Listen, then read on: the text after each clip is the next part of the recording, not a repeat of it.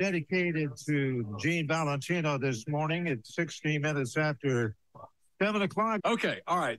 Back to some serious business. I'm going to turn it over to y'all. I'm going to drink some coffee. Okay, go ahead.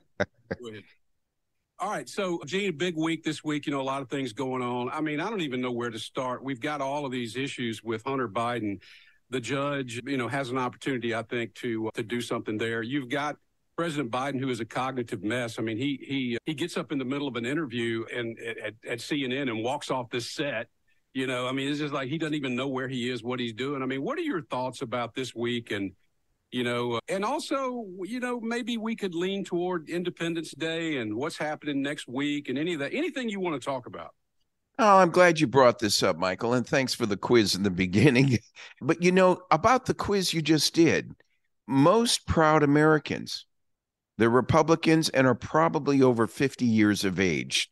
The least patriotic and the least proud Americans are the Gen Y and Gen Z crowd, basically under 35. And if we get beyond all the noise of all the issues we can talk about in just a minute, my concern is that we take back and resecure the patriotic control over this nation. It's a multifaceted, multi-path initiative that we must put in place to restore the confidence, the pride, the honor, and the respect, not only for America, but America's flag, which we desperately need to do. Shame on us if we lose it and forget about it.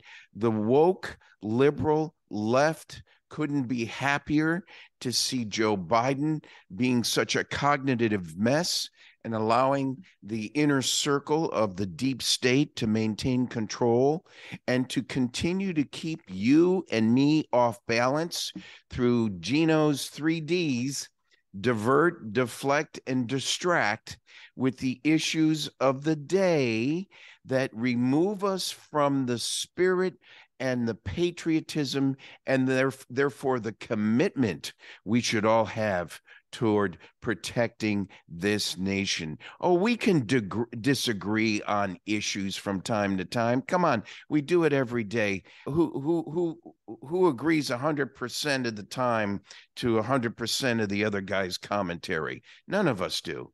But at least we show respect and decency toward each other in the process of that exchange. And we should continue to do it and think about that as we hold our hand to our heart on this year's celebration of the 4th of July. And for those over 50, make an effort to get those under 40 educated, because they've been in a vacuum between COVID and everything else, Michael. They've been in a vacuum. It was Trump that promised at a gathering last week to restore the patriotic control and in public education, the control of public education being our number one priority.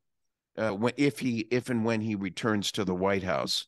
He promises to put in place an immediate executive order to cut federal funding of any school system that's pushing this critical race theory, transgender insanity, and other inappropriate racial, sexual, and political content stuff on our children before they even have a driver's license.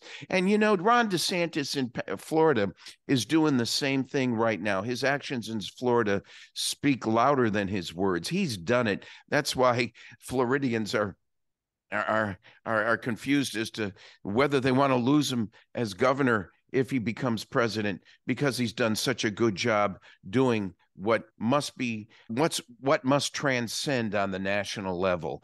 And I think that we're going to be okay. If I walk away from this next week of patriotic thinking, I'm confident that the system, with all its frailties, has the ability to protect itself.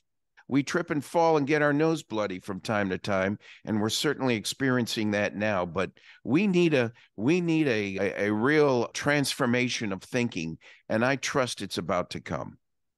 You know what? One of the things that I did want to talk about this morning, we got about 3 minutes left in this segment, but yesterday the Supreme Court issued a ruling about race preferences in college, which to me, I don't know if you look at it, to me it looks like that affirmative action is over with. I mean, if at least for the near term, if anybody brings a case about anything to do with affirmative action, it looks like this Supreme Court is going to say, you know what, there's nowhere in the Constitution that you can support doing this. And people have said this for 50 years. That's correct. So what do you think about this? Well, it was only 25 years ago, Michael, Supreme Court Justice Sandra Day O'Connor said that this whole affirmative action initiative will be about a 25-year initiative because the protections you need to put in place for our transgressions of the past will be no longer necessary. Affirmative action may melt away because we addressed it. And now we need to make sure we protect the rights of every citizen and give equal opportunity to everybody, not only in the educational process, although through the school system, that's where this Supreme Court case began, but nationwide on all other levels of operation, government, employment, and so forth. You know, it's almost like this. The unions came about because workers were being treated so horribly. In this country, you can't imagine 80-hour work weeks, no overtime. If you complained, they would punish you, fire you, whatever. So the unions came about because of those issues that the companies were utilizing against the workers.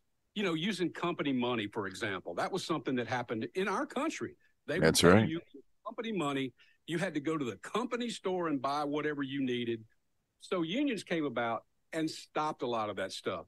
But over the years, as laws came into effect to protect people from that kind of malfeasance by companies, the unions became less and less important. Now, unions are nothing more than a political tool for the Democratic Party. That's correct. That's correct. And by the way, before we run, a recent poll just shows that 78% of the Republicans and 72% of the Democrats oppose affirmative action in colleges and universities. So I'm just speaking to the facts before I even give you my opinion. That's the fact. And I think the Democrats have. Go ahead. 20 seconds. I want you to tell us what's happening next weekend. Gene is honored to be part of the Blue Angel Air Show in Pensacola. I will be flying my Icon A5 in front of 150,000 people across Pensacola Beach. That's my expression of patriotism. There you go. Gene Valentino, thank you. Have a wonderful 4th of July, Independence Day weekend, and good luck next week. We know that you won't be with us next week, but we'll see you in 2 weeks. Likewise, buddy. Well wishes to everybody. Hey, enjoy that very much. 3 guys that love to say, God bless America. God bless America. That's right.